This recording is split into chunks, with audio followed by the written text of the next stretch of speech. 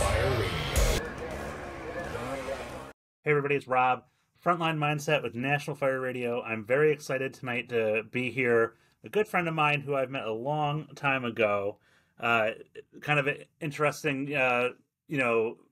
tidbit here is how we ran into each other. But eventually, I had to help a buddy of mine out and bring his truck back from his ex-wife in Oklahoma, and it was a crazy story. But I ended up stopping in Terra Haute and getting the chance to actually take a break off the road with one of my good friends here. So, Lieutenant Chris Overpeck, thank you for coming on tonight and being a part of the Frontline Mindset. I appreciate it.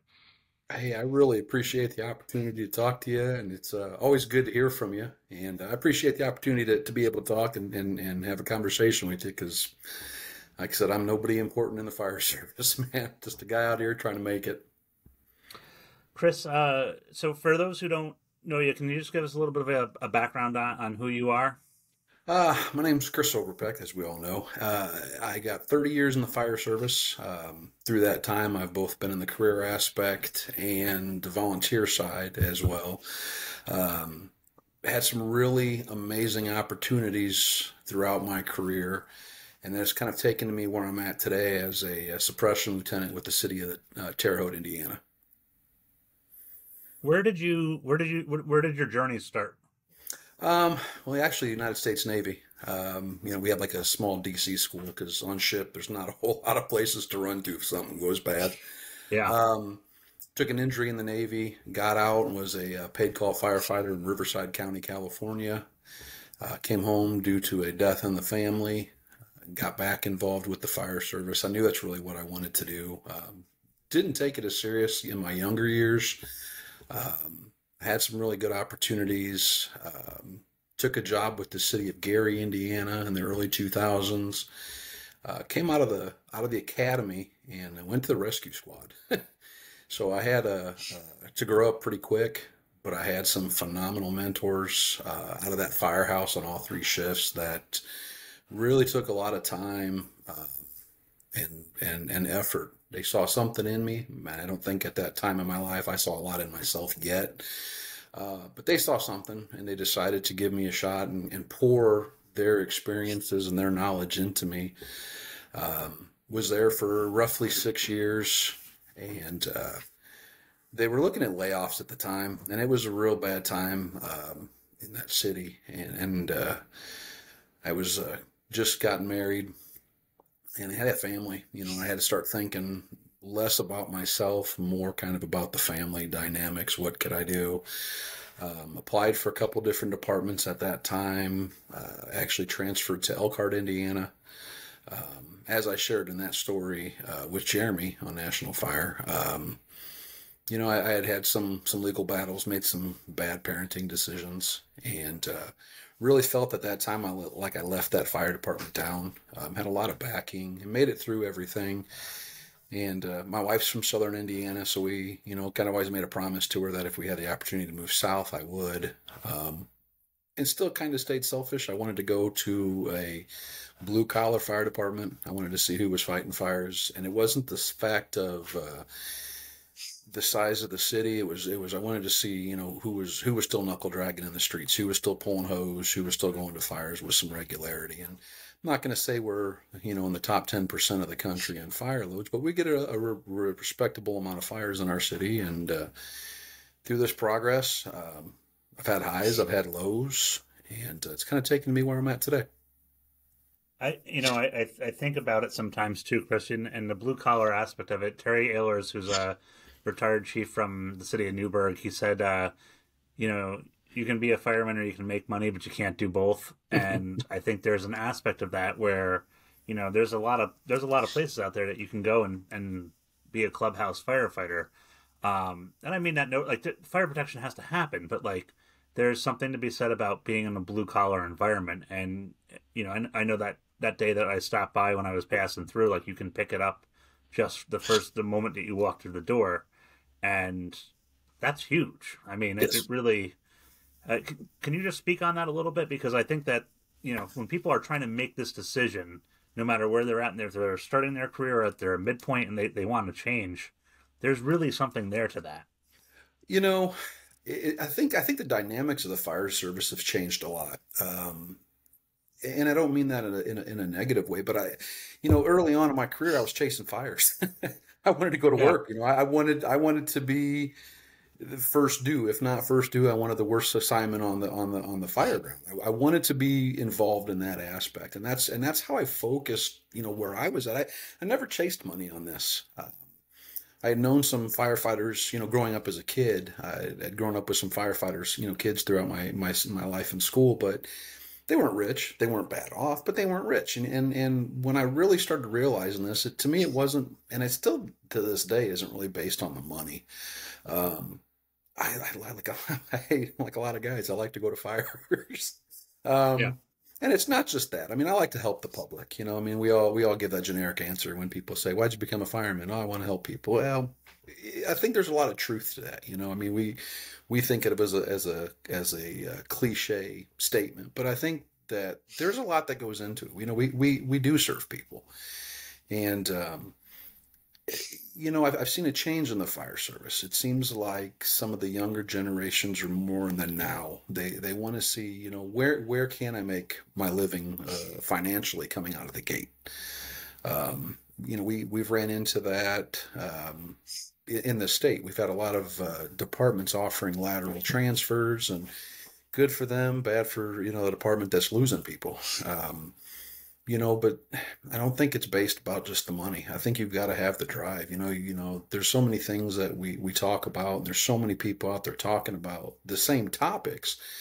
But I think when it really boils down to it, you have to look in the mirror and ask yourself, why do I want to do this? What do I hope to gain? I know I'm never going to be rich. I'm glad I've made it 30 years in this. And to this day, do I make a decent living? Yeah.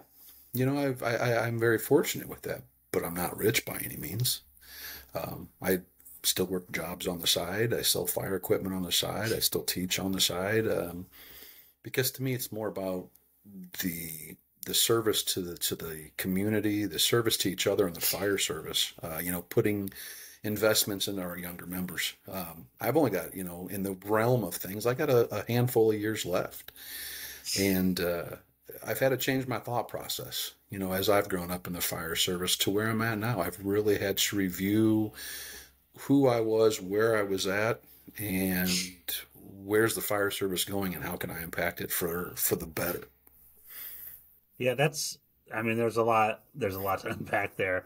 I wrote down service to each other because I think that's one of the things that I've always appreciated about my career is that, working with people who are in a kind of I don't want to call it a scrappy environment and make it seem like I'm, in downtown Baghdad or something like that with work, but like it's just having that connection to build people up or to not like just to Anthony Bourdain said something about Detroit when he did his Parts Unknown, Hmm. and that they're like he equaled them. I'm going to butcher the quote horribly, but they're like the Marines that he've met, grossly outnumbered and under equipped, but they Sure. take the job with a sense of pride and almost a swagger to it, and that's I think that you see that in these blue collar departments, and that's Yes. it's great to hit on it. And I think the other thing too is that you notice you have a handful of years left, and really like this is the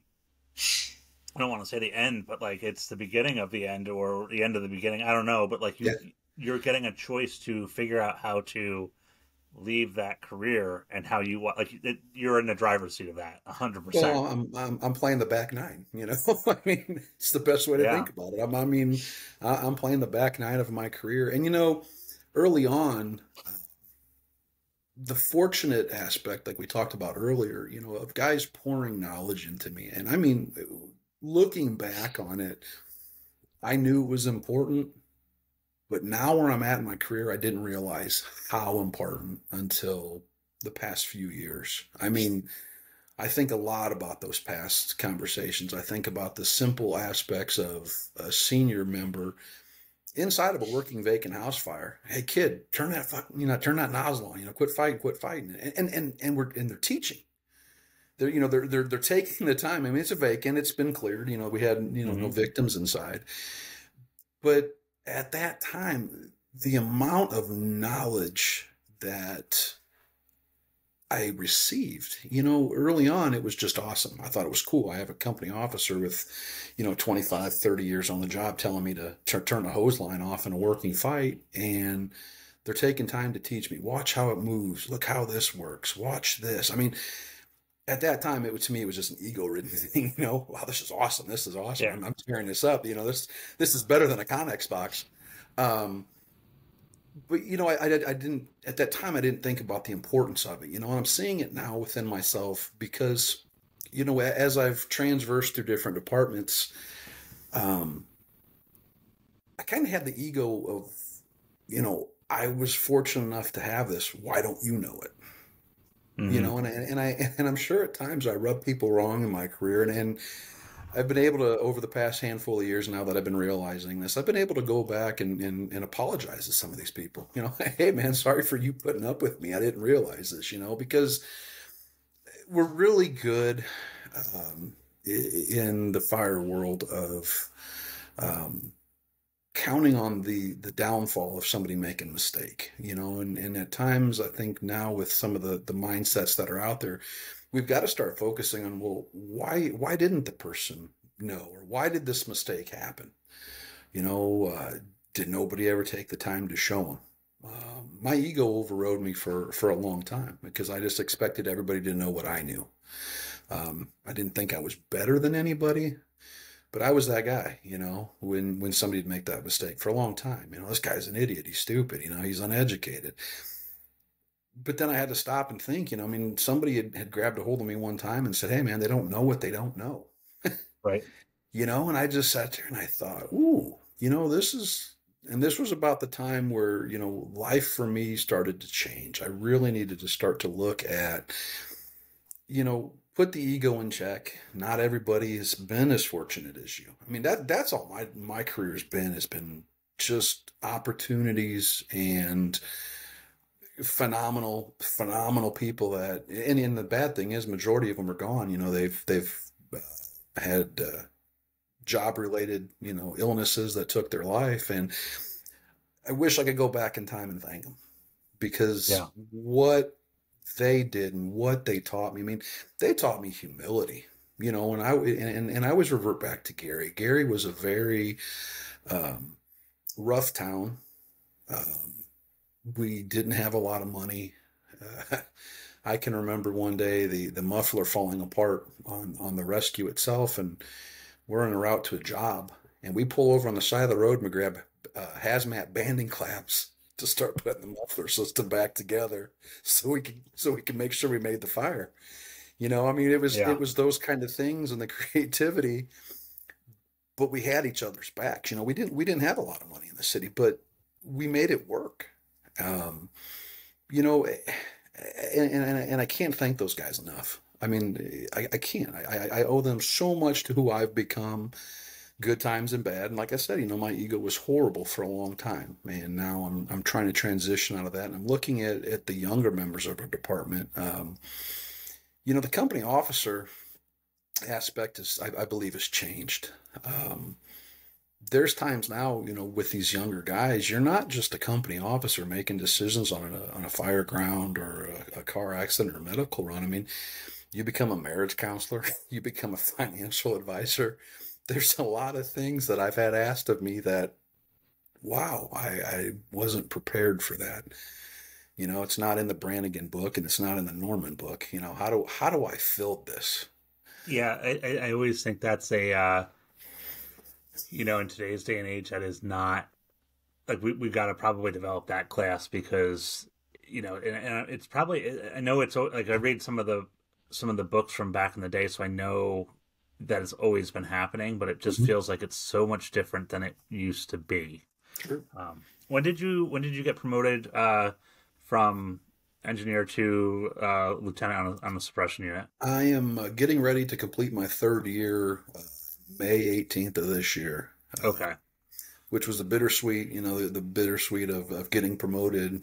Downfall of that was leaving the busiest engine company for fire load in our city. But the humorous side of that is I got promoted on Steve's birthday, so Yeah. yeah, that was always a good one. He'll always talk about that. I think till the day one of us go. It was an awesome birthday present to give Captain Yellow, so Yeah, you you know. know, and it was funny because the first year of my probation, I took a picture because I asked Steve to help me, you know, to pin my trumpets on me. My wife had done my badges for a couple of departments, and I thought, you know, this is a guy that really helped me. We spent a lot of time studying. He just bombarded me. I mean, it was relentless on certain days, and it was good information, and it helped me, especially with my oral boards. You know, he really his constant bombardment, you know, and he would challenge me. Why don't you know that?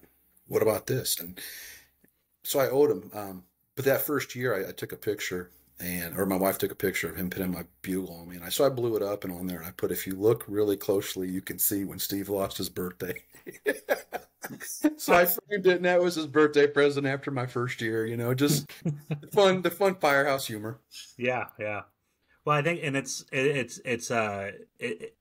it is interesting in that dynamic because having like I remember when I stopped by, there was a fairly new individual, I Hmm. believe, Yes. and I think Captain Steve told him, you have, you know, two ears and one mouth, so listen up. And I told, you know, your net worth is almost only as good as your Good net as your network, worth. and there is so And much truth to that. and we got to talking about just the job, and like, you know, it was it like the kid was engaged, and it was awesome to Hmm. see. And I also was able to scam two meals out of the company, so I appreciate that because I think I'd been on the road for a little over 48 hours I from was going to say Oklahoma. you had some miles underneath you. You needed something to Yeah, eat. And that was good. and the yeah, because it was an ice storm. I was getting chased by ice storms the whole time. Hmm. So, but yeah, and watching. You know, it's good to hear this because watching Steve teach down at Revolutionary Fire Tactics to Lake was Hmm. the first time I think I got to see him teaching, and he had a piece of paper and a pencil or a pen, and he was having people draw out the room Oh that yeah. they had just searched. But like, you know, knowing how he was operating, I cannot imagine the boot camp of officer preparation that he was running you through. Oh, it was Um, fun.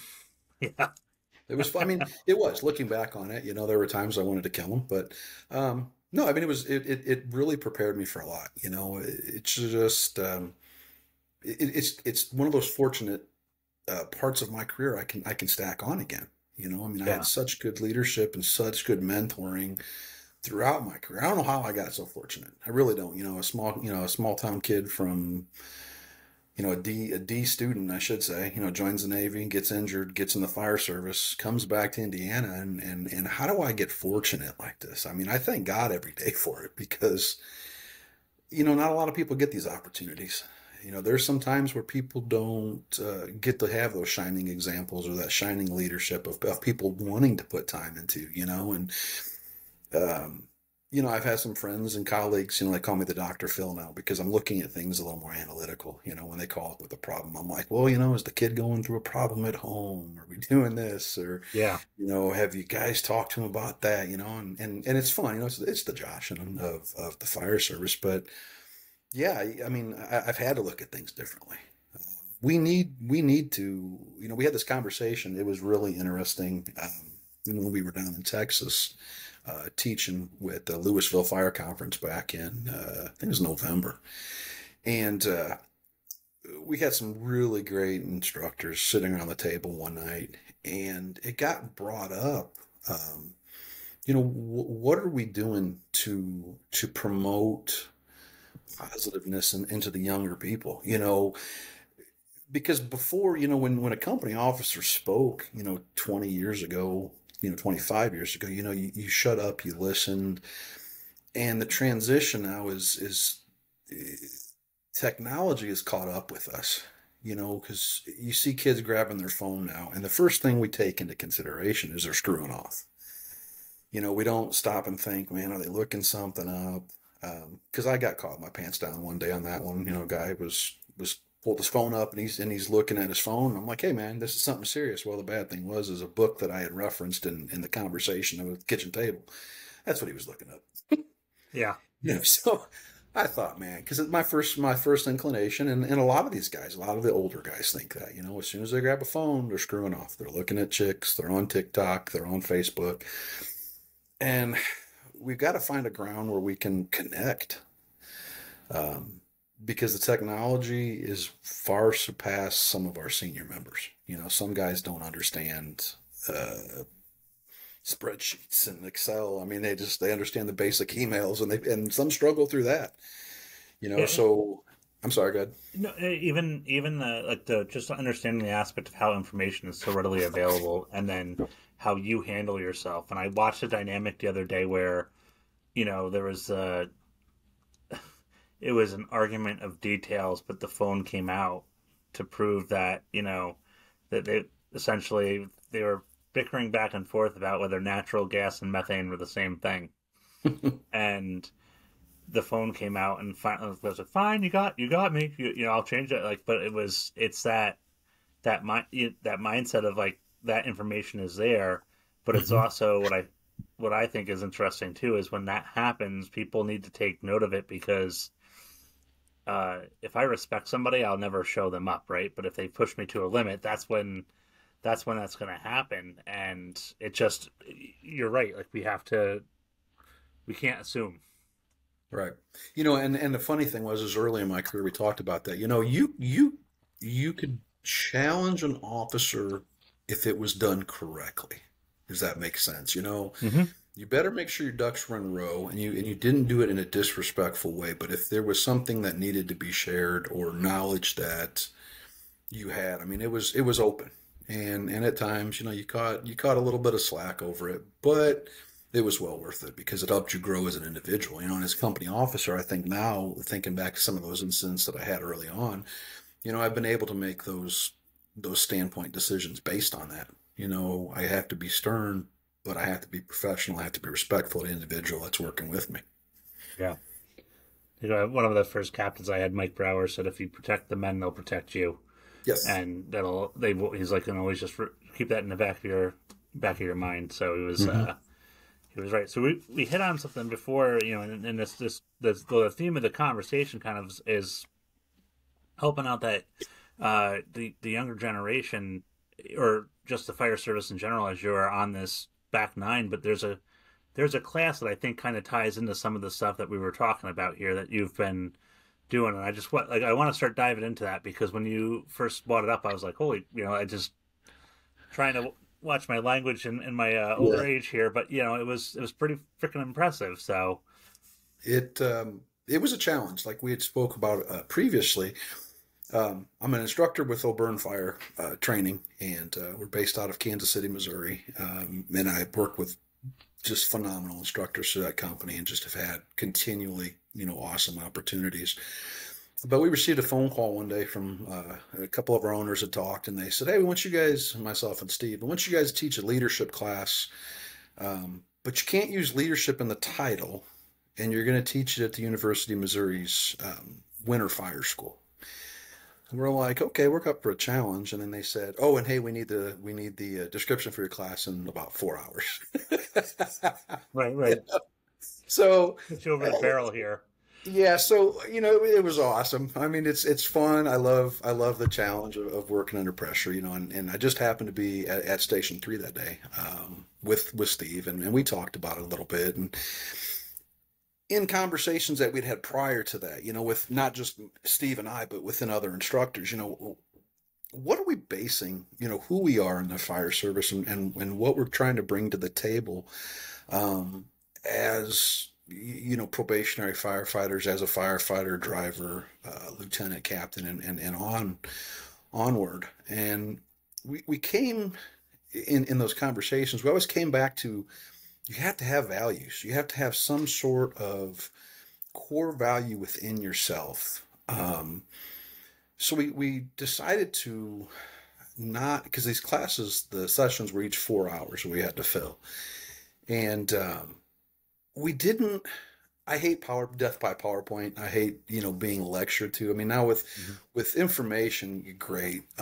But I remember back in earlier in my career, Tommy Brennan and Al Brunacini used to do a couch conversation at FDIC, and it was kind of an open format. You were able to go in and have some conversations, and they would field questions. And I always thought that was really interesting because sometimes within the crowd, you were thinking the same thing that somebody had the guts to stand up and ask. So it's kind of neat. So I talked to the guys about that. I said, hey, what if we approach this as kind of like an extension of the kitchen table kind of class? We talked about it, we kicked it around, and we thought, okay, well, what can we come up with as instructors together for 3 core values? And we came up with dedication, commitment, and loyalty. And then firemen are twisted, so we wanted to add a little bit of humor to it. So we opened up the class session with Mel Brooks's story of the world, or history of the world. And it's got the whole thing of Moses going up on the mountain, talking to Jesus. And then we laugh because it was so fitting because, it comes down to present the 15 commandments. He drops the 1 tablet. And, oh, wow, now I have 10, So we kind of always thought, that's fitting because we'll drop a tablet and we'll have 3. We'll call it good. So we put it together and we presented it, and it was actually really amazing. I mean, it went better than we anticipated. I had never done an open topic lecture class, never. And it was my first time of rolling because everything else I've always taught has always been formatted, whether it's forcible entry or pulling lines or pumping a rig. There's always meat and potatoes behind it. So we opened up the class, and one of the things we did, and I like to get to know people, so they gave us a class roster ahead of time. So I went through each of the sessions' class roster, and I Googled each one of the members' departments and found out information about their department. Because if you're willing to take time out of your day to come to a class from some guy in Podunk, Indiana, then I at least need to give you the respect as a student to look at you and say, okay, where are they coming from? What are they about as a department? I mean, you didn't know me. I mean, not many people know where Terra Haute, Indiana is at, and so I did. So I spent the night before going through social media, and I was looking at the departments, and I documented out of each one. And as I went around the class, when they told me, this is my name, this is the department I'm from, I recited things that were going on within their department. Hey, you guys just did a toy drive. I think it went really well. Hey, you guys just had a nasty storm come through and you opened up your station as a shelter for people that didn't have electricity. I think that's phenomenal. You guys just had a pancake breakfast. And it was cool because the look on their face, I mean, they're like, whoa, But like I said, I mean, you gave me a chance. That's the least I could do was look back at you and give you that chance, give you that respect to learn something about you and something about your department. So that was well received, and a couple of the guys were shocked. They're like, man, that kind of blew me away. I've never had anybody do that before. So we got through that at that point, and just opened up the floodgates. This is who we are. And we went very raw as instructors. We wanted to be very transparent with the highs and lows of our own career, and we were very, very, very open. We hit a little bit on childhood and through school. Both of us were in the military for a period of time, and then our fire service highs and lows. We've both been in trouble at points. Sometimes we've done things wrong, we've done things right, and hey, look, we're still here. We've learned from them. We haven't made the same mistakes twice, or we've learned enough to better ourselves. And with my transformation, I've really been working hard at that. So when we opened this up, we asked them, what their 3 core values, what they thought they were. We heard some amazing answers. I mean, we really did. And what was so neat is they were all different, but they were all so much similar. We could tie them all back to the fire service. We could tie them back to an aspect within a fire department. We could tie them back to an aspect within a fire crew in a company. I mean, you could really understand how these guys, ran their firehouses or worked with the crews in their firehouses. And it was just open comment. We had, I think we only had like 40 slides, for a 4-hour class. And we threw it out there. We were, we were really open with things that we had seen, throughout our career, not one single department, but just things that we had participated in both in our career and both in training aspects. And we asked them, how, based on this being your core value, how do you allow this kind of stuff to happen within your department? And we didn't bombard them with all negative. We bombarded them with a lot of good stuff too. This is great. Your core value of loyalty. Look what your department did. Your loyalty to your, not, everybody thinks of loyalty to each other, but you were loyal to the people you served. You took your Yeah. station and you opened it up and you made sure people had what they needed. So there's loyalty in that. And it was really neat because we really had phenomenal conversations going. And it was kind of cool because we didn't really have to lecture. It was a lot of open discussion, and the class was a challenge. It was fun. I would love to keep working on it because I think within that aspect, I think there's so many people that can get something out of it. Because, like I said, there's no right, there's no wrong. Everybody had validity. I think everybody took something away from it. I know there was things I took away from it from But listening to the conversations. I think Chris too, the like as you're describing this, the word that comes to my mind is humility, because you want people to talk about stuff like that. Sharing values is one thing because anybody can give you a canned answer, but then when you're following that up with kind of like a rubber meets the road thing, and you're sharing your own experience, you're being humble. You have that humility to express, hey, this is what if this is where they've worked out for me, and this is where I might have let them down. Right. And I think I know sitting in the classroom, seeing humility is always one of those things that, and it's usually followed up with a sense of gratitude as well even when we talked at the start of this, your gratitude towards the career that you had, the people who put the energy and effort in. So doing a class like this has got to be it's got to be an experience and a half, because you're shepherding literally. I think of Pulp Fiction, right in the end of the movie, when he's like, "I'm trying to be the shepherd," and go, but you're being the shepherd of Right. this conversation, and it like in order for that to work, you have to be 100% who you are. You have to be authentic, and you have to have the humility to get up in front of a group of people and be like, "Hey, these are some of the mistakes that I've made. Yep. This is or this is what when this has worked, and this is when it hasn't." And that's I mean, what are some of the like? Is there like a just like there's got to be a couple of them, but like things where you were like, we didn't expect a left turn right here, and it was a great turn. Like, Yeah, I mean, we actually had people start opening up the door about some of the things that they had done. We were talking about the humility aspect. Hey, we're just throwing this stuff out here. We're bringing up topics. We're talking, and we started to see, and the room was full of different service ranges. I mean, we had mm-hmm. one guy at 6 months on the job. I think the oldest chief on the job had about 40 some years in the fire service. So to start to tie bridges together, I mean, there were a few things that it was amazing because, here's somebody, and, we have this big divide, and I'm sure you've heard of it, and, between career and volunteer. And to me, there's no difference.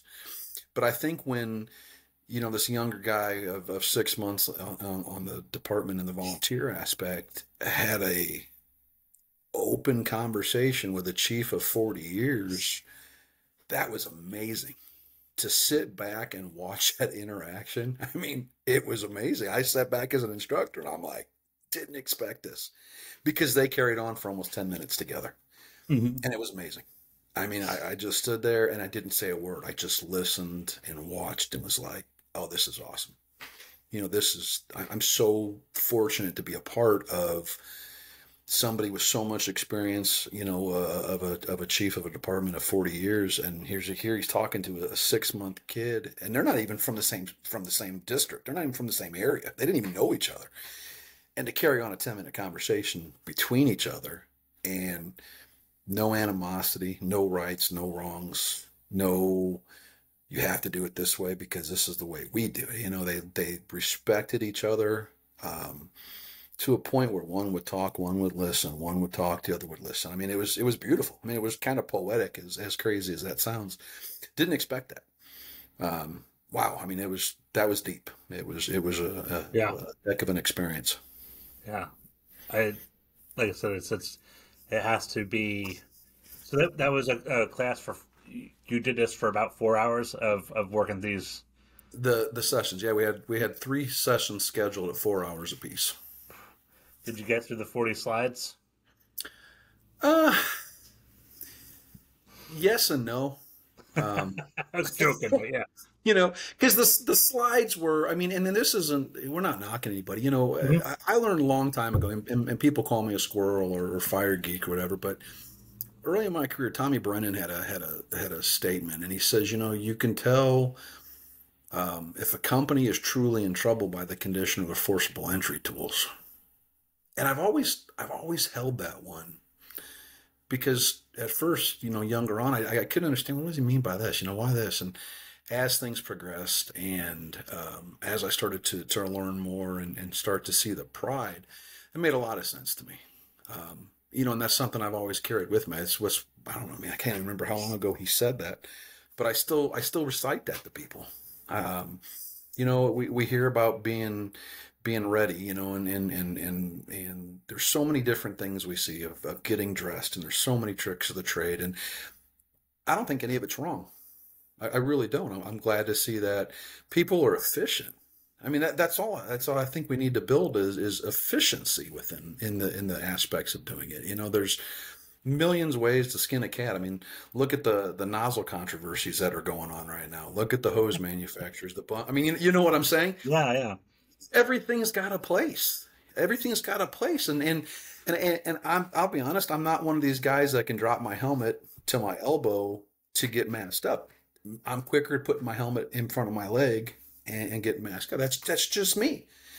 Hey, the guys that can do the arm and the mask and not get, because I get tangled up in it. I've had a few times I'm smacking myself in the face, and I just wasn't proficient with it. But I went back to my standard, you know, and we did dress drills not too long ago, and we did basically a drop down drill of with gloves on, masking up, basically from getting to the front porch, masking up. My average time was anywhere from 19 to 20 seconds, and I know some people are going to say, "Oh my gosh, that's not fast enough. That's not fast enough." Well, I'm proficient with it. I was Yeah. beating some of the younger guys in my department. I'm not knocking them. I mean, everybody does things differently, and I think that the dynamic of looking at that is what we really need to open our eyes up to. You know, it doesn't mean it's right, doesn't mean it's wrong. It's just different. And there's a lot of ways that we do things. And the ultimate goal is it's not about you, it's not about me, it's about the person that is relying on our skill set and relying on us to give them the best chances possible. Yeah. And to circle back to what you started out the conversation with about looking at departments that are blue collar, I think that's one of the important things about like taking that step is because like I've always been honored even before I heard Mo Davis kind of really articulate what had been bouncing around in my brain for so many years. Right. Like we are the last line of defense for these people in these communities. Hmm. Like so we have to be there for them because we're the only reliable form of government that's going to come and help them out Right. unconditionally. So You it's know, and I see it a lot is, people call us, they want us to help. We don't show up and they're already mad that we're there. I mean, the police yeah, officers, I give them so much credit because I couldn't do that job. And this is the other thing that I think comes with all of this is the fact of you need to be confident but not delusional. In your skill set. I mean, you need to be. You need to understand that there are importances to these things. And, we all talk about each other. Hey, stay low. Hey, be safe. How about being efficient? right. How about repetition? Um, I think that's something that I don't think we do enough of. I don't think we throw enough ladders. I don't think we stretch enough line. I don't think we max pumping apparatus the way we should. And I mean, I think there's a lot of things, and I don't mean just my department. Sorry, I'm talking just in general. I think there's a lot of things that we'll watch a video or we'll read an article and we'll think, okay, that's gospel. We don't go out and we don't challenge it. We don't, and I'm not saying you're challenging it to prove them wrong, but challenging to see if it's something that can work efficiently for yourself or your department. Yeah. We change. I mean, look at our gear. Look at, I mean, look how everything has changed. And how many years do you have on now? I just completed my 20th year in the career fire Okay. service, and I have, I think, 26 all in told with volunteering Sure. before getting hired You as know, a staff. think back. I mean, how much things have changed. The high pressure fire trucks to the dual stage pumps. Now we're going high volume, low pressures, and now we're going smooth bore versus the square or the fan stream. I mean, I'm not saying one's better than the other. I think it really goes with application, just like everything else. But we have changed so dramatically. But I think where we've kind of failed is some of our mindsets. Well, we've always done it this way. We've always done it this way. And I laugh because I've used this in some of the pumping classes I've done. I'm like, taking this line here is like taking a 22, moose hunting. Yeah, you could shoot it a whole bunch of times and eventually you'll knock it down, but why not take a, 300 Win Mag and one shot knock it down, and we still, are stuck in our ways. We complain about, we want things to change, but then when things change, we complain about it even more. But I think with the aspect of leadership, you've got to be flexible, especially with people with experience.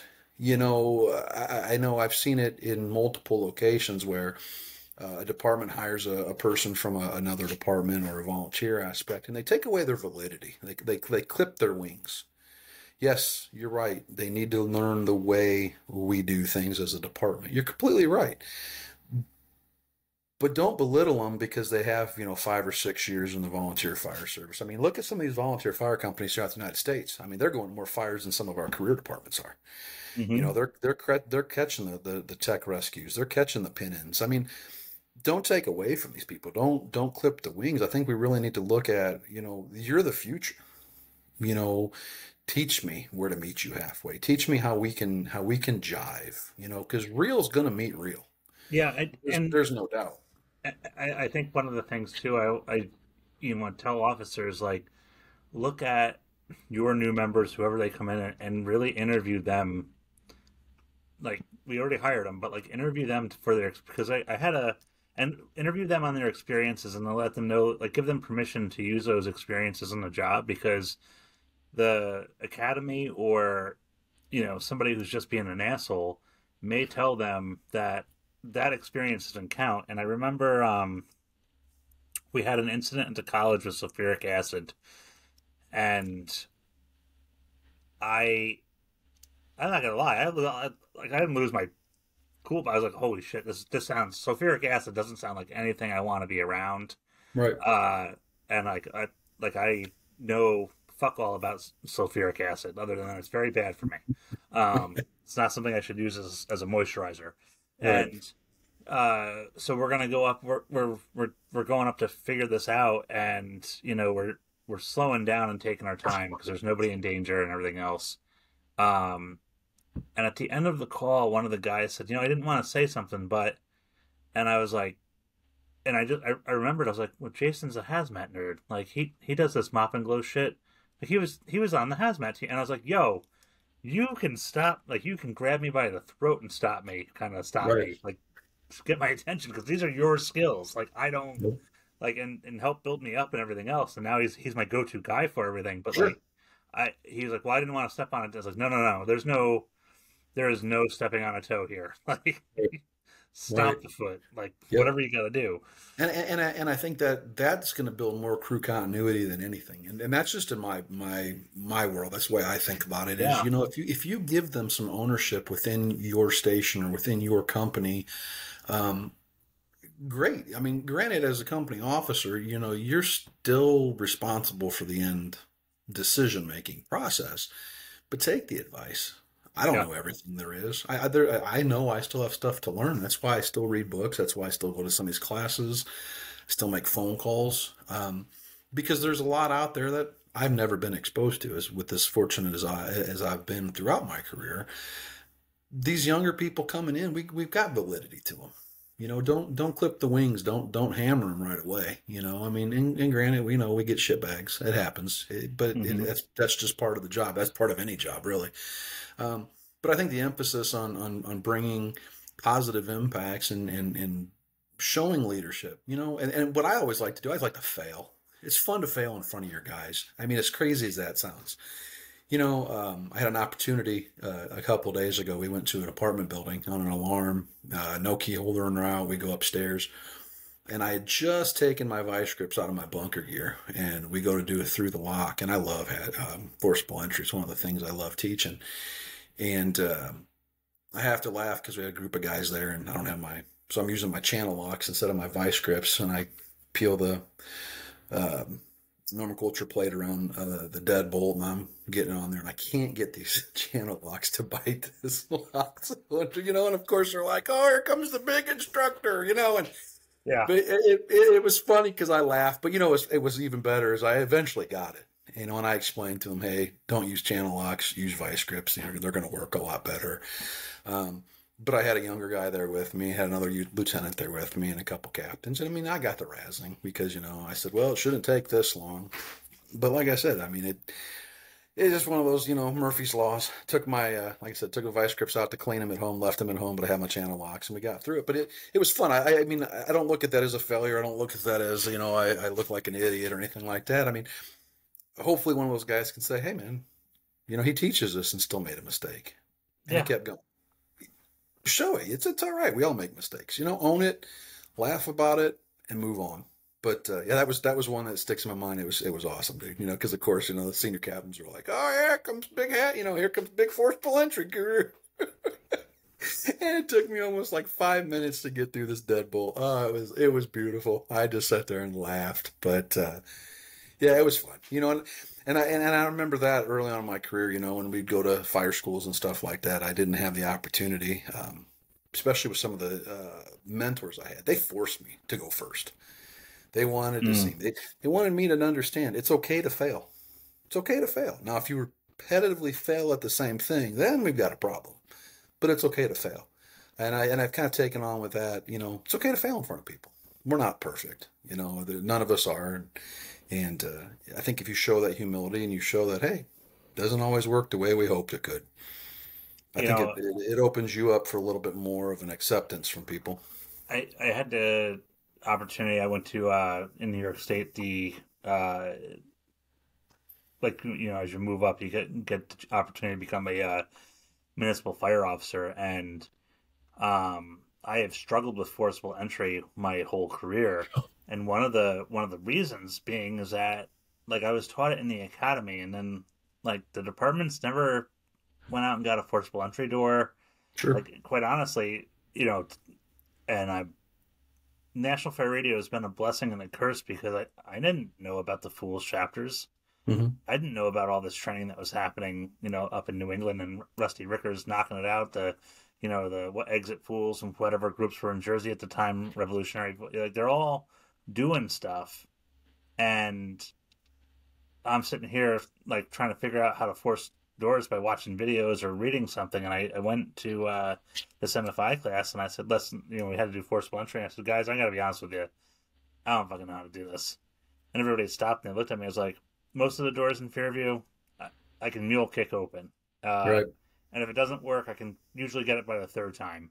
Sure. Um, but like, I need you guys to show me because we don't have a door prop. And it was one of the first things that I did when I got promoted to captain was make sure we got a forcible entry door because I knew how much, Right. like, I mean, like, for me, like, it was just, I was so embarrassed by it. But then, like, these guys had to, like, I had the humility to say that. And these guys from White Plains and Rochester were like, all right, let's, uh, let's show you a thing or two because we know a thing or two.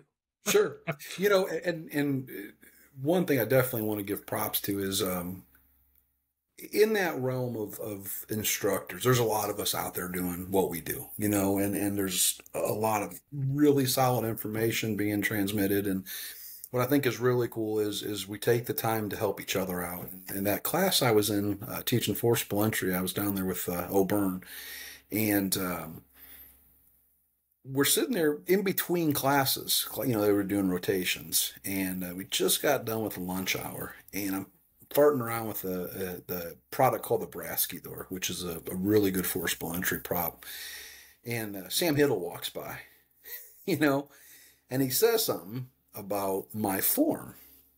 I'm hell, man. This Sam Hiddle, he's got this physics degree. I'm definitely going to listen. And I had to laugh because what he showed me, I'd been forcing doors wrong, and it was because of muscle grouping. I was using the impact. My arms were bent, and he could have just walked past me Right. and not said a word. But he stopped and gave me a probably a 10-minute tutorial, talking about muscle groups and hey, keep, your elbows straight. Cause I always bent my elbows when I was forcing, and he was talking about loss of energy as your body parts are moving. And, it was awesome, and that's what I think is so great about the fire service is number one, if you are that guy, Yeah. stop and pass that information on. And if you're the guy receiving it, take it with open arms and run with it. Learn it, and make these contacts. Because, like I said, I'd never met Sam before. I'd seen a bunch of his videos and some of the different trainings he'd been associated with. But for him to take a few minutes out and give me some solid advice, it's funny now because I've been using that. And him and I have talked a few times. We're supposed to get together on a Zoom or something like that, and he's going to show me some of the stuff that he's put together in the knowledge aspect for forcible entry. But yeah, that was an amazing thing. Here I am, coming up on 30 years, and I have a guy who decides to stop and just say something, and it was amazing because Yeah. it was right on. I mean, what he showed me in that few minute tutorial, and what it's done, one for the forcible entry aspect, but the longevity of my body. Man, it was great. It was phenomenal. Yeah. I think of Kurt Isaacson was telling us a story about one of the classes he did in Pensacola and how it's kind of like I'm going to paraphrase it horribly, but for as much as he does with the conference and everything, they had Rex Morris there, Mm-hmm. and guys like forced one door with him, and they're like, "All right, we're good." And Rex is like, "All right, cool. Like, thanks for stopping by or whatever." And then like reset the door himself and started forcing doors. He's always trying to get those reps, And it was just like I hope people get to take the opportunities when they're presented in front of them because Correct. it's and And like I said, that's a gentleman among a gentleman, the Morris boys. I mean, yeah, I was on a training ground with them at FDIC a handful of years back, and they were giving up their lunch hour to go through stuff with guys, and that's what it's about, and that's what I try to explain to new people. These guys who are out there doing these classes, approach them, get to know them, have conversations with them, because in the essence of things, they're no different than who we are. We still put our pants on one leg at a time. yeah. Um, but approach them. Don't be afraid of them. Well, and Chris, I think it's also, uh, goes back to like take advantage of the micro conference where you don't have to worry. Not that you would have to worry about a bigger conference, but like there you have that one-on-one time frame Yes. to sit with the instructors, have a drink with them afterwards, Yep. and yeah, it's so important. Yeah. Take those opportunities because you know what? We're all eventually gonna be retiring out of the game at one point in time, and we're gonna need somebody to carry it on. And you never know. It could be that you as an individual, you could be the next person teaching forcible entry, the next person with the new nozzle or a new hose out there. You could be leading the next class at FDIC. So take all the opportunities you can get and make the most impact. So, Chris, you said earlier, you're on the back nine. What's your mindset going forward now, as far as like approaching that? Because I'll tell you, I hit my 20. I think it was last Friday. Already a couple of my classmates have uh, done their final walkouts out of the firehouse Mm-hmm. because they were like, "Hey, when I hit my 20, if I'm still of sound body and mind, I'm stepping out." And Sure. it's I know it's definitely in my head a little bit, but like for you, like what are you thinking, about how this last nine holes is going to go? I've had a mindset change, and I don't mean this in an arrogance way, but what am I trying to prove, and who am I trying to prove it to? Um, our gear's not getting lighter. The fire dynamics have changed. I mean, I remember first, coming in and fire doubles every 30 seconds. That was beat into our head, and now, I mean, look, I mean, we're crawling into, for lack of better words, a plastic world. We're in hydrocarbon heaven when we're calling into so many of these houses. The dynamics have changed. At 26 years old, wearing 85 pounds of gear was fantastic. I loved it. Being at 50 now, it's a big difference. I don't really focus on my last day in the firehouse because that's going to be tough. But I think what my views are now is what can I do to take the next generation and motivate them.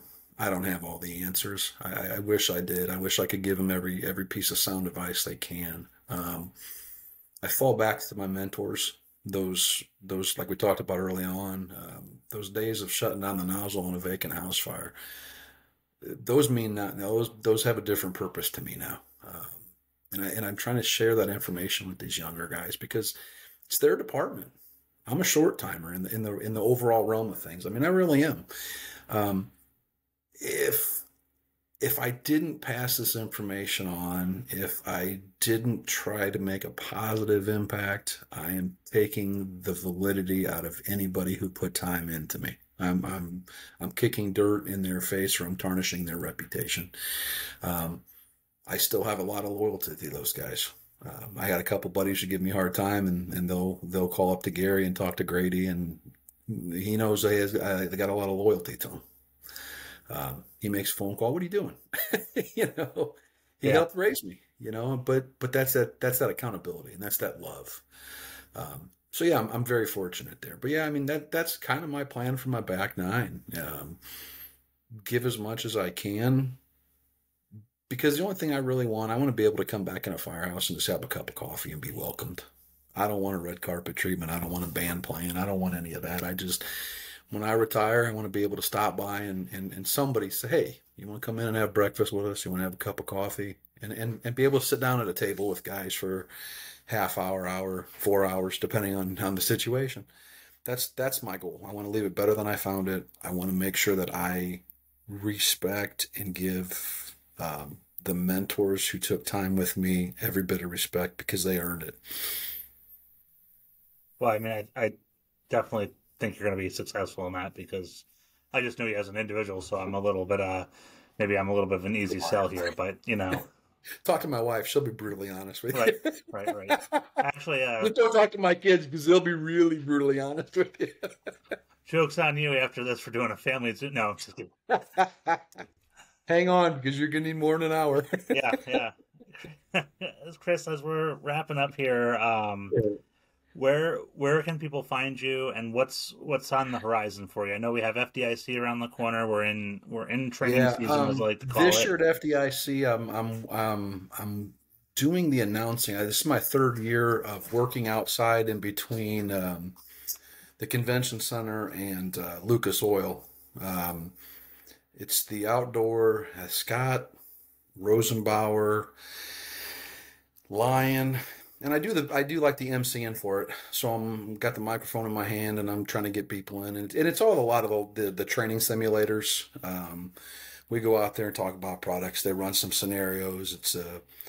It's interesting. There's the technology's changing. The days of being able to take a vacant house and light it on fire and not have any issues with EPA or neighbors or whatever the case is. And the training props, it's something that I got involved with about 3 years ago. I was asked to kind of be the MC with it, and it's continually growing. We're trying to do different things within it, and we've talked to some of the manufacturers, and this year we're going to try some different things, and hopefully it takes off. Anybody can contact me. I'm on social media. My email is deacon1661@gmail.com. I would give out my phone number, but I've learned years ago that, some of my buddies drunk dial me at 3 a.m. and my wife does not find that funny. Yeah, that's a solid move right there. Right. It's not that you won't eventually have my number, but I'm real selective of who I give it to now. Yeah, I'm here for anybody. Like I said, there's some things I can help with. There's some things I may not have the answer, but you know what? The network I've been able to form, I guarantee I can find it for you. Chris, just real quickly so you've been doing the outside stuff between the convention center and Lucas Oil, Hmm. and I'm always going out and I'm running into you. What? So for those who are attending FDIC, if this is your first year, like I don't want to say like, hey, how do you just come out there and take it? But like, because I feel like people are a little shy sometimes when it comes to the demonstrations and putting their hands on stuff, and that's exactly what that whole area is set up for, to Yes. an extent. So, Yep. like any, could you touch on that just a little bit? Because I always tell people, go and put yourself out there, grab the, the thing that looks weird to you and try it. I Sure. don't, you don't have to do Euro helmets. I won't support that one at all. But go out and Well, one of the things that with that setup there is with the sponsors who are running the scenarios, once the scenario is done, because we have the fire simulators. One's a car. I think they have a helicopter there occasionally. We have a bunch of different things that we do. You get to come in and you can talk to any of the I don't want to call them performers, any of the guys doing the demonstration. You can talk about the bunker gear they're wearing. The manufacturers have representatives there to talk to you about these training props, to show you some of the new technology that's out there. I'm not, I don't want to say I'm not a gadget man, but and some of the things that I've gotten to see product line wise, some of it is actually really impressive for the training ground. Some of it you can set up, some of it you can take with you, and use in different buildings. They have these digital flame panels, and you can control them. They can actually take direct hits of host streams, and if you actually put a couple of these screens together, if the host stream doesn't move the pattern correctly with what you're teaching, the flames necessarily don't go out. You can add smoke machines to it. It's kind of it's an extension for the training. yeah. But yeah, anybody that comes out there, I mean, we have bleachers. You can watch the demonstration, and like I said, the manufacturers have their guys out there, and I'm just there to MC it. I'm just there to get people involved and ask questions, and just kind of a hype man, I guess is the best way to put it for the demonstration. And those guys really dial you in. I know, was it last year, a year before, we had the electric fire truck from Rosenbauer, so that brought a lot of people in because people wanted to see Yeah. what it was about. So yeah, there's some neat technology out there, and any of the stuff that's at FDIC, especially for anybody that's new coming to it, go up, shake a hand, and introduce yourself to somebody. It doesn't matter who it is. I have yet to meet any of our instructors um, that won't take time to talk to you. I mean, that goes for anybody. The manufacturers, that's what they're there Mhm. for. They're there to answer questions. They're there to make friends. And I love the fact of being able to go in and out. And sometimes, you know what? I don't remember people's names at times, but I remember faces. And I think it's amazing where you may not see somebody for an entire year, and you get to FDIC and you're walking down a corridor and you nod a head. Hey man, you stop, you shake a hand. How you been? And you know what? Be honest, you probably don't even remember each other's names, but you remember a conversation you had at one point in time, Yeah. where you can, hey man, how'd this work out for? Oh, it was great.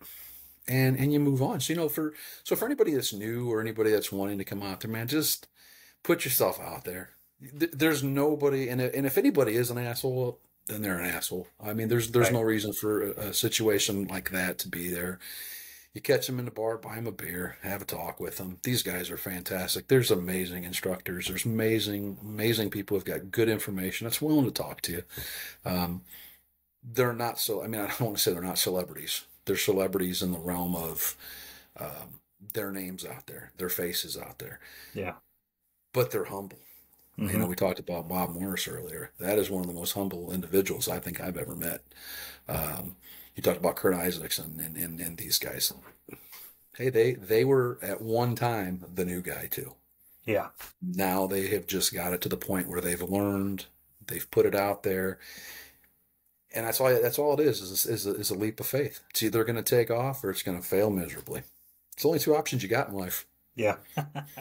Well, Chris, thank you. Thank you for spending an hour with me tonight and and having this conversation on Frontline Mindset. I appreciate it more than I can ever express to you. But I will buy you a drink out at FDIC as a. I always look forward to seeing you guys, man. We always have a good time. I know you guys have got a full plate down there, and we'll be. We have a booth in the hallway this year with in Firefighter Row there, so I think we'll set up to doing some interviews. We'll be doing some stuff with different manufacturers and whatnot. So we're pretty excited about it. So we hope to see everybody out there. And thank you for coming out. They'll do our outro here, and we'll just hang on for a minute afterwards here. Right. So thank you so very much for the opportunity, Rob. I appreciate it. Oh no, thank you. Trust me, I appreciate. I always said I never will forget the kindness that you and Captain Yellish had for me when I was able to stop by in Terra Haute. Right. It was you talk about brotherhood, and people say the brotherhood's dying or this and that, and I don't believe it because I've experienced it before. And if you think that it's dying and you have negative things to say about it, take a good hard look in the mirror, because you may be the common denominator in that mathematical equation. Right. So, and sometimes the look in the mirror is the hardest look to make. Yeah. So with that being said, this is Rob, Frontline Mindset with National Fire Radio, Lieutenant Chris Overpeck, Terra Haute Fire Department. Thank you for coming on. We'll see you guys out there. Come check us out at FDIC. We'll be in the hallway in Firefighter Row. And come see Chris outside for the demonstrations. He's going to be narrating this. It's going to be a good time. We will see you guys out there. Everybody stay safe until we catch you on the next one. Thank you. Have a good day.